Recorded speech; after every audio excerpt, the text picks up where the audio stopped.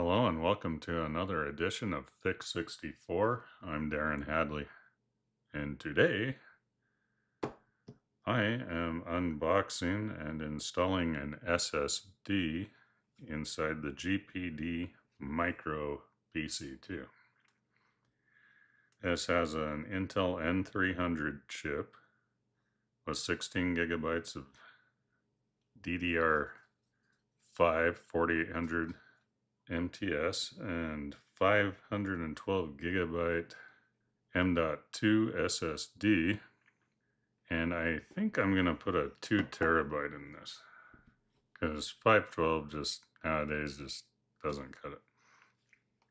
Maybe for this it would, but it comes with Windows 11 Pro, and I have an image from their website to reinstall Windows and all the drivers and everything onto it. So I guess let's get started. Okay, let's see what we got. Oh wow, this thing is tiny. Wow, that is crazy. Yeah, it's like almost the size of my phone.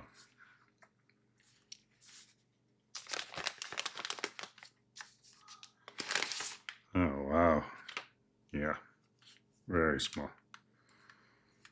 And I guess it can flip around and be a tablet. Nice. Okay, so it only goes one way.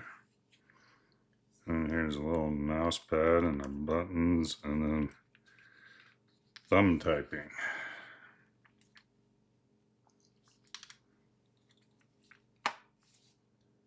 Very cool. Looks like it has a headphone jack. Let's see, Bluetooth 5.2, Wi-Fi 6, 2 USB-C, a little SD card reader, USB 3.2, HDMI, and I believe that's a 2.5 gig Ethernet. And you have the power button with fingerprint reader and another 3.2. And then a touch screen, 7-inch full HD. And the Intel N300 goes up to 3.8 gigahertz. And it has integrated GPU Intel graphics.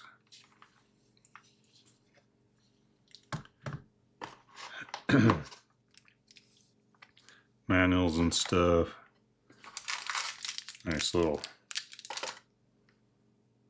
accessories like USB-C cable, power adapter, lanyard. Yep. And that.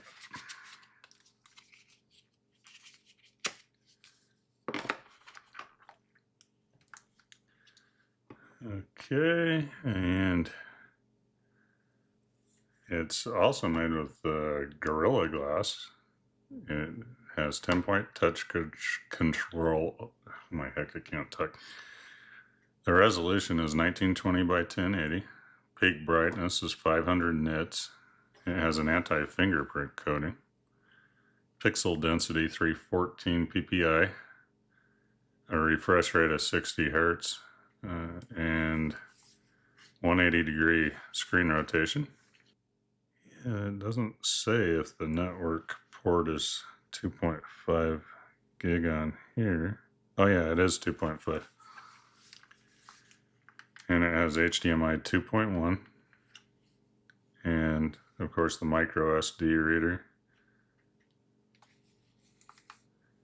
And the USB 3.2 Gen 2 Type C ports are 10 gigabits per second. And they also have DisplayPort, 4K delivery, and fast charging. Fast charging is always nice. They say it's rugged. It shows a picture of a hammer bashing it, but you know, I don't think I'd do that. And you can also, it's compatible with Red Hat, Ubuntu, CentOS, I'm sure other distros of Linux. And it has up to 8 hours of light use and extreme use up to 2 hours. So 27.5 watt hours. But it does have the quick charging, so that makes it nice. Okay, anyway, looks like 4 screw holes. Of course, one's covered with a sticker. That's always fun. But on their website, they have a how-to on how to add storage. So I don't know why they have a sticker there. Okay, I have a 2 terabyte Western Digital that came out of another computer. I can't remember which one. I have my screwdriver. Let's start. Oh, that's quick.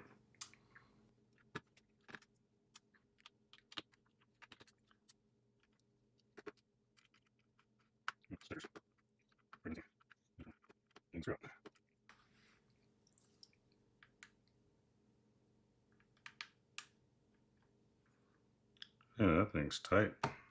There we go. Oh, there it goes.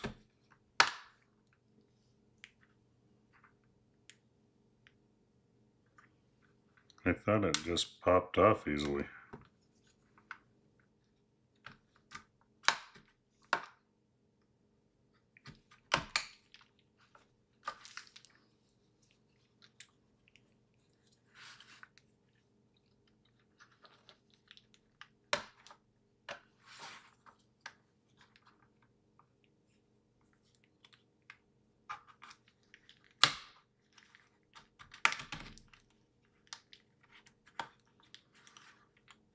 I don't like clips.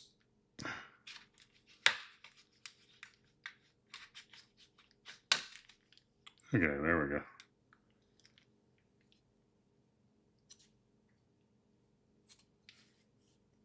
Looks like I broke one too. Fun. Yep, so if you try this at home, be careful of the clips. Anyway, the rest of this is fairly simple. There's the drive.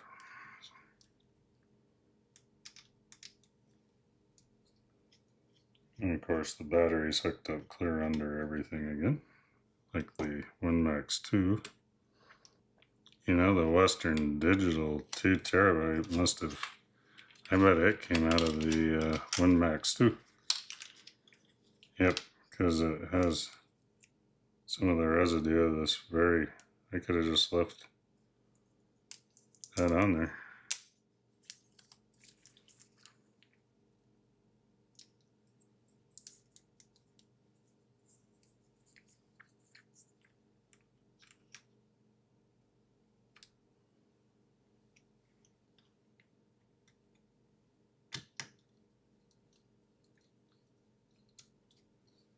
All right, 2 terabytes.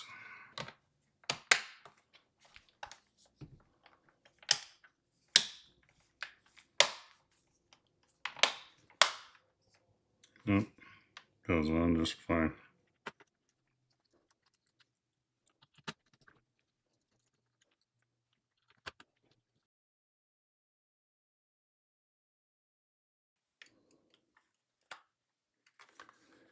Let's just do it like that.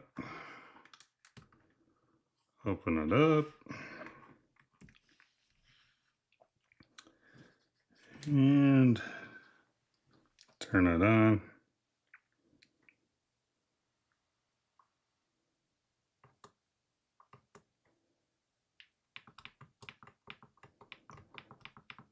And there's the BIOS.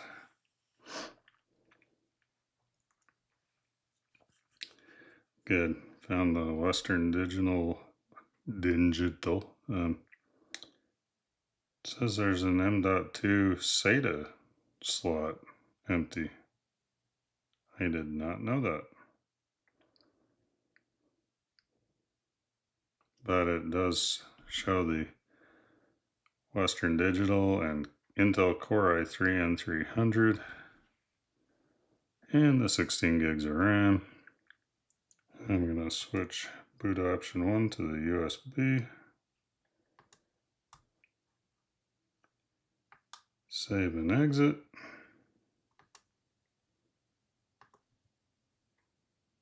And there's Bentoy.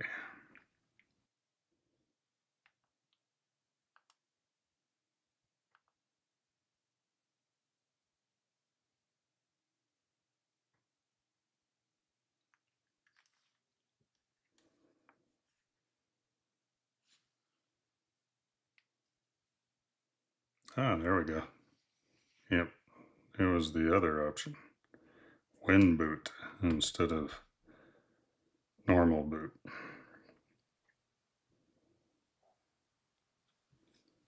Let's see here.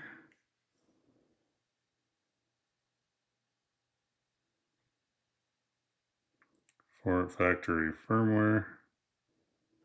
System partition size 300 gigabytes. Format SSD and install. Yes.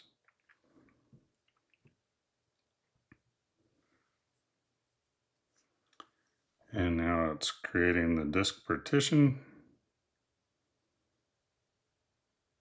and copying the image files.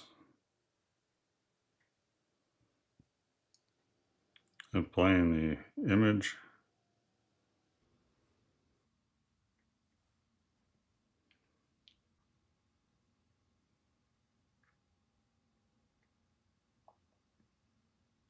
Anyway, this installed Windows and you get the point, and eventually I'll be into Windows and it's cool. I'll probably feature this in another video, maybe do some benchmarks or something. So yeah, I think we're good. I showed you how to break a clip and get an SSD drive in there, and that's pretty good for one night. Oh, here we are.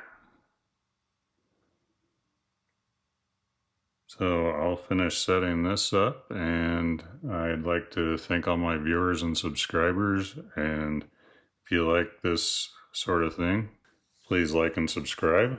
And if you want to see the next video, click the bell button. And I will see you all in the next one, which happens to be another Alienware benchmark with Battlefield 6 and the internal GPU, the 5080, and the Core X V2, Thunderbolt 5 with a 5090. So that's coming up after this, I believe. I shot a monitor video, but I haven't heard back from sponsors yet, so we'll see. Anyway, I'll see you all in the next one. Thank you.